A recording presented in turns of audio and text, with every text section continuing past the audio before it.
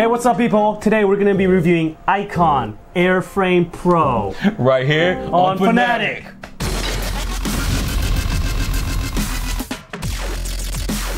What's up, everybody? So what we got here, bro? We got Icon, the new helmet style. They completely redesigned their helmet. So I might have known for you there had to be a helmet.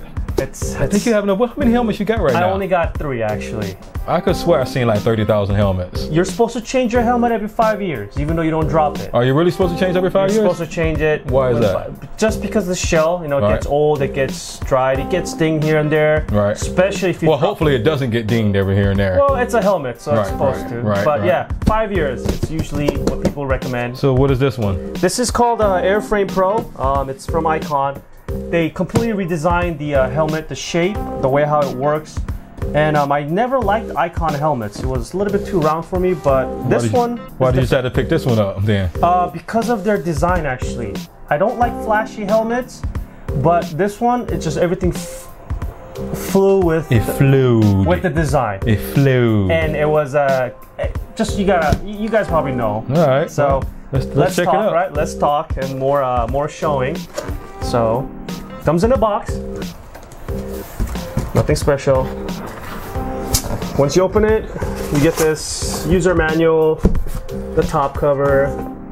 Okay, it goes down there. Nice packaging. Yeah, it's actually really good packaging. That's your helmet. I'm actually liking just a little bag. I can just use the bag for stuff. Yeah, it's actually really good. Nice bag. More stuff in there. Manuals, brochure, whatever. Stuff that no one cares about. Yeah, this is what really matters. Right. This. So it's in a little pouch. And the pouch has a little pocket.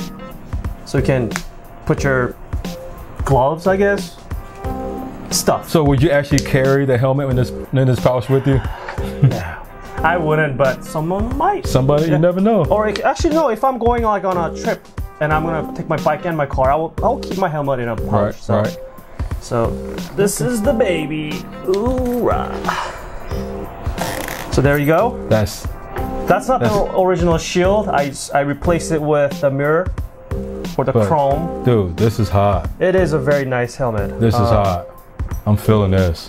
Like I said, I usually don't like graphic stuff, but I don't know if you guys can see it, but it has all these gold flakes on it, and it's just the overall design, the way how they designed it. It just flows with the helmet. I'm feeling this a lot.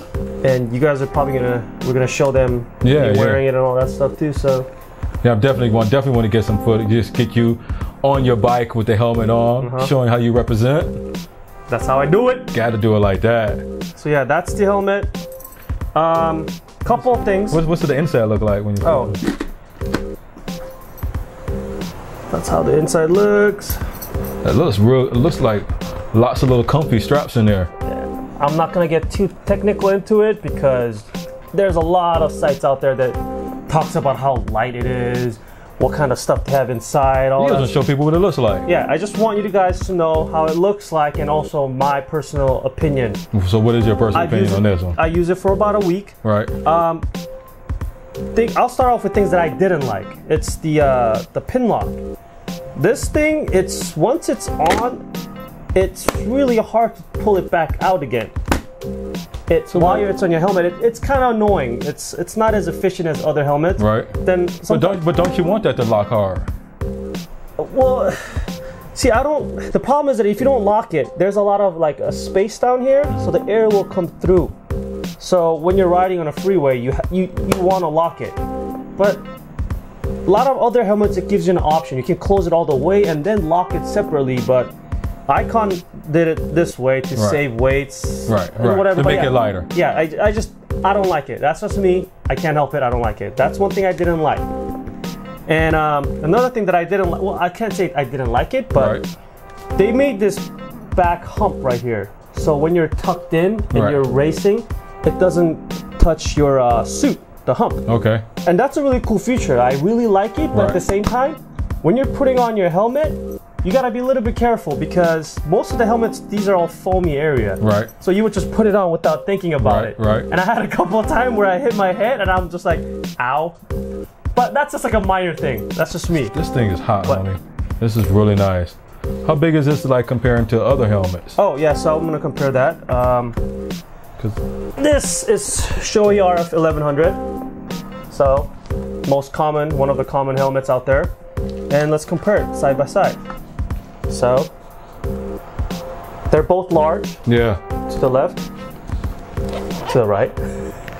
So as you can see, yeah, compared to Shoei, it's a little bit more rounded shape. Yeah. But this was more sleeker. Yeah, it's more like a egg shape. Yeah, yeah. But yeah, they've changed the whole design. You can go to their website. They talk about it all over the place, so you can see what they've changed and how the air flows. And that was another thing that I was gonna get to.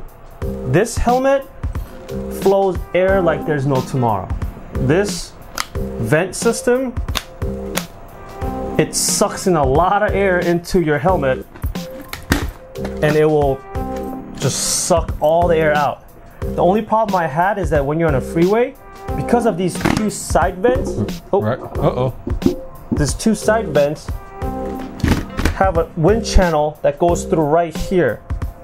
So what the problem is that with the visor all the way down, you still get a ton of air to your eye, and it was actually drying my eyes. Really? So I had to close not only the center part, well, first I thought it was a centerpiece and it didn't do anything, and I realized it was these two ones.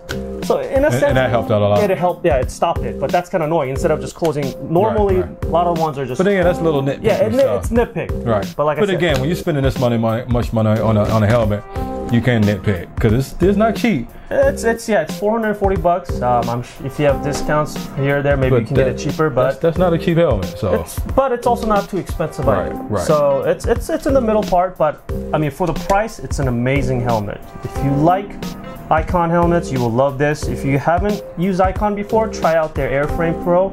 It's a really good helmet. I like it. The graphics high. I'm liking that. The graphic is amazing. I like that a lot. Can't hate on the graphics. Check that out. And a lot of people they gave me a lot of compliments. They were asking like, "Oh, is that the new Icon?" And I'm like, "Yep."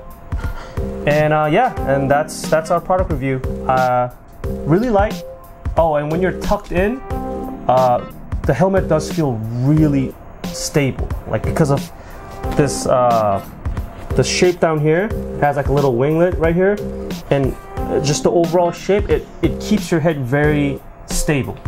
So that was another thing that I was really impressed. And they say they're gonna have a carbon version pretty soon. It's $600 for full carbon. And a lot of people say it's actually lighter than the AGV.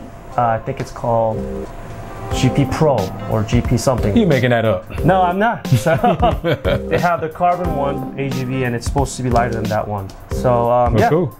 Check it out if you get a chance. I definitely recommend it. It's definitely a buy. Yeah, and that's it. Cool. Peace.